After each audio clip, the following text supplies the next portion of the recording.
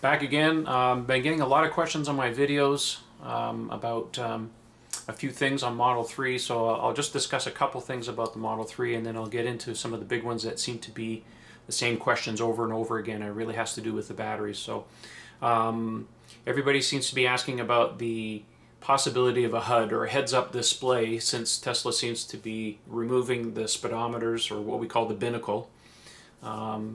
Recent hiring has indicated that they've hired a specialist who does heads-up displays. So we'll see whether that comes to light. I have a feeling they're going to do something very special because that's kind of the way Tesla operates. So, but we won't really see anything until next year at the second product reveal, because that's generally how they operate.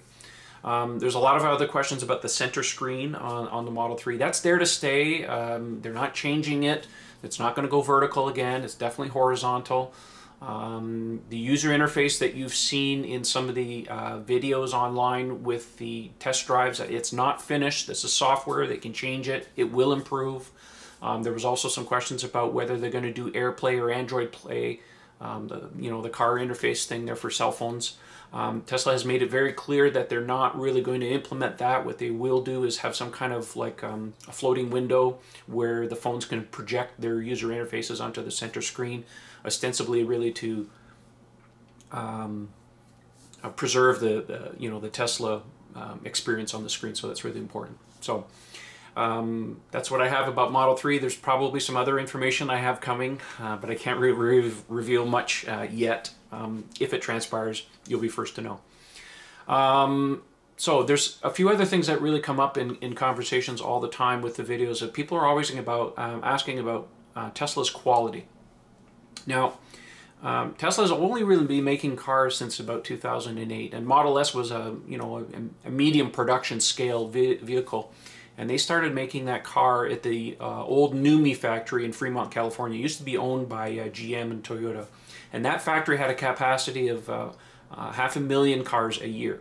So there's plenty of room for them to use that factory to grow to build the Model 3 production line. Right now they're using about 20% of the space. It's about 5.5 million square feet. So they've got lots of room to grow in there. Now, when Tesla started building the Model S in 2012, when they first came out, they had some quality issues. Every new car manufacturer has quality issues.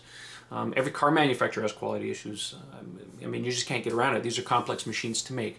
However, because Tesla doesn't build a lot of cars and they sit on dealer lots, they're made to order, they can implement changes. On average, they're making about 20 engineering changes to the vehicle every week to improve the vehicle.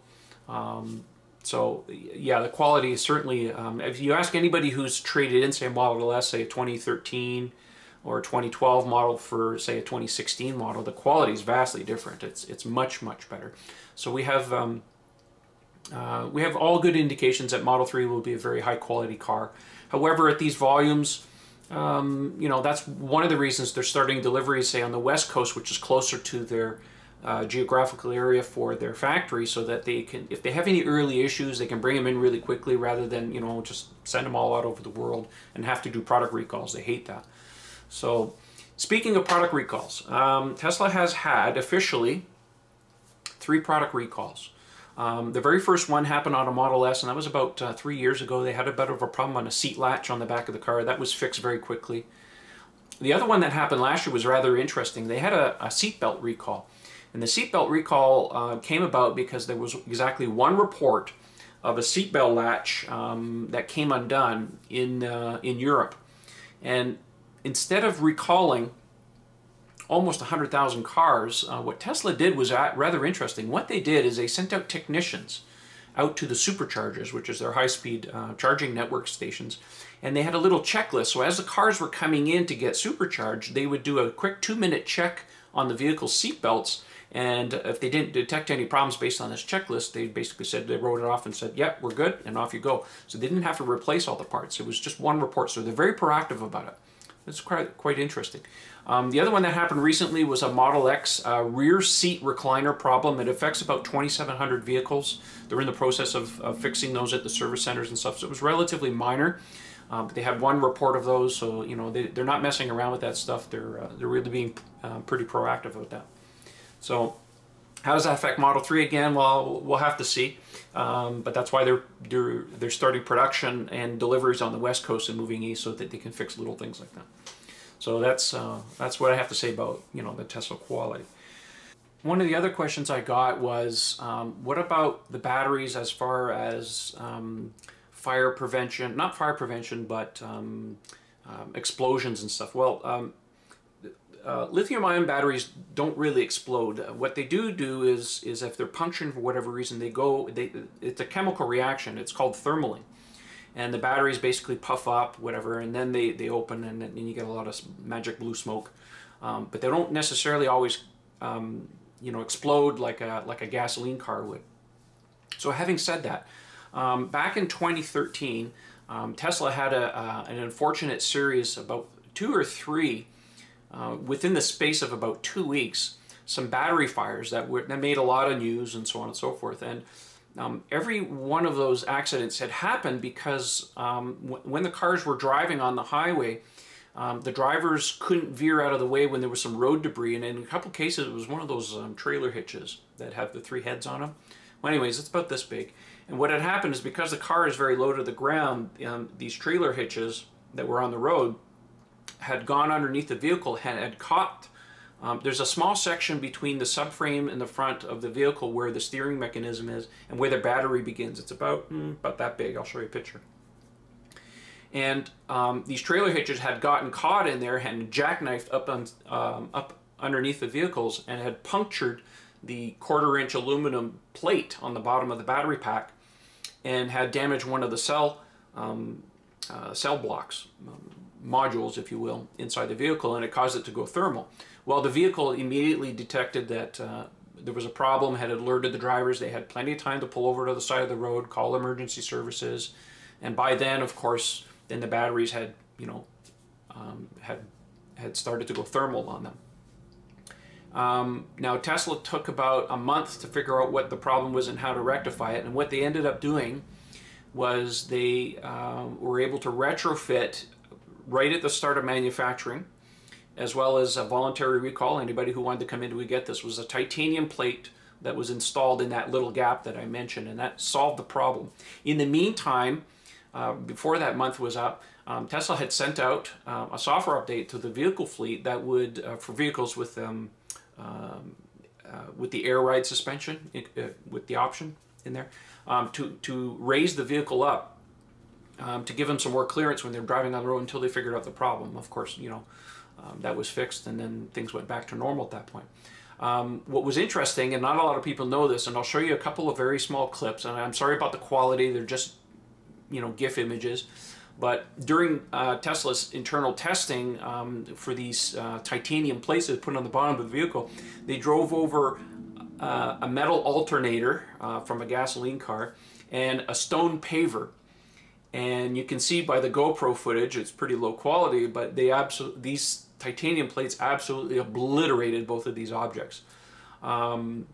So since they put those titanium plates on all vehicles, we haven't had a single report of any more battery punctures and stuff. So it was a good proactive thing on their part. Now the big one, everybody's asking about batteries again. There's a lot of noise and fear and uncertainty out on the internet about EVs needing batteries, new batteries, every 2 or 3 years, and that's not true. And I think it really comes because people are used to having cell phones, and they have relatively small batteries in there. And yeah, a small battery, like say an iPhone 6 or 6S or an Android device, most of them are under 3,000 milliamp hours. So when you cycle that battery quite often, yeah, the batteries only really last about 2 years. However, it's not like the battery completely dies. It's that they lose the ability to keep a charge beyond, say, about 75%. Now, on a device, you know, with a small battery like a cell phone, 75% charge maximum is pretty noticeable. So that's why people got it in their minds that, oh, you know, an EV battery needs to be changed after 2 years, and that's not true. Remember, the 18650 cell that Tesla is using is about 3,600 milliamps, so that's more juice than an iPhone has. And keep in mind, a Model S battery has 7,104 of those battery cells. So the rule of the thing here is that the larger the battery, the less stress you're going to put on it. So what affects battery degradation? There's three factors that affect battery degradation. One of them is temperature. Temperature in the battery cells has to be maintained. This is why Tesla's battery packs are liquid cooled. They're thermally managed.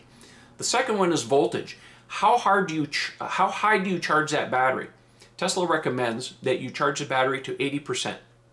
You can go to 100%, but past the 80% up to 100%, it has to do a lot of balancing between those 7,000 cells in the battery pack.